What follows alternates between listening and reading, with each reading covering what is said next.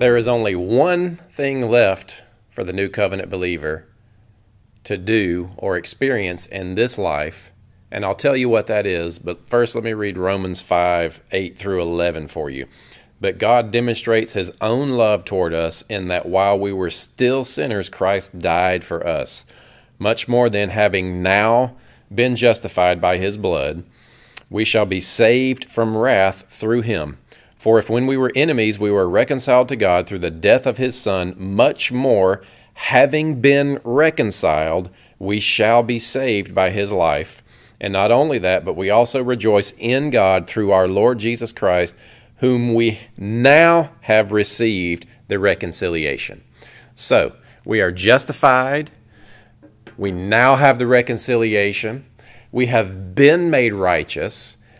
The point here is you're not going to be righteous. Sanctification is not progressive. Righteousness is not progressive. Holiness is not progressive. Now we have received the atonement.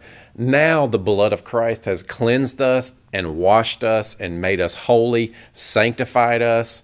We've become an acceptable dwelling place for the presence of God, and his Spirit can only be where it's holy. So now we're in this process of outwardly being transformed to match what's inwardly already true.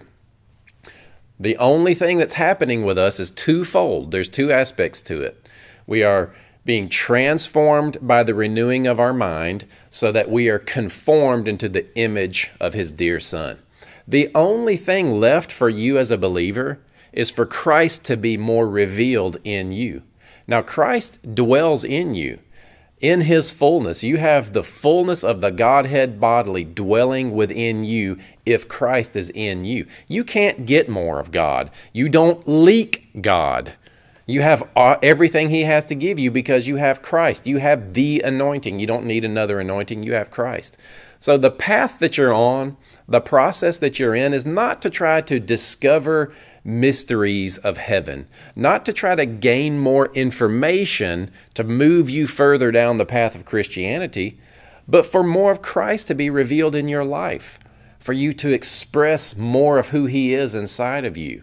Not that you become more like him by doing things, but that your new nature, your new righteous spiritual nature has the influence over your entire life and gives God glory in this earth. See, our actions should change because of our recreated new identity, but we don't become more of something through our actions.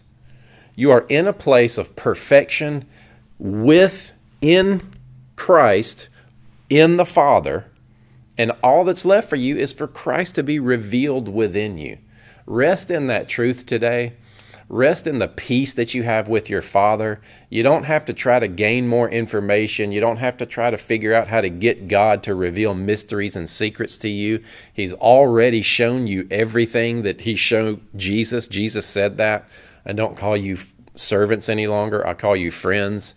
A master has revealed everything to his friends. Jesus very clearly told us that. He's shown us everything that the Father showed him. So quit trying to learn and progress your way into more of being a Christian, and rest and let God lead you by his Spirit to reveal Christ within you. I pray this helps you today. I pray it's a blessing to you.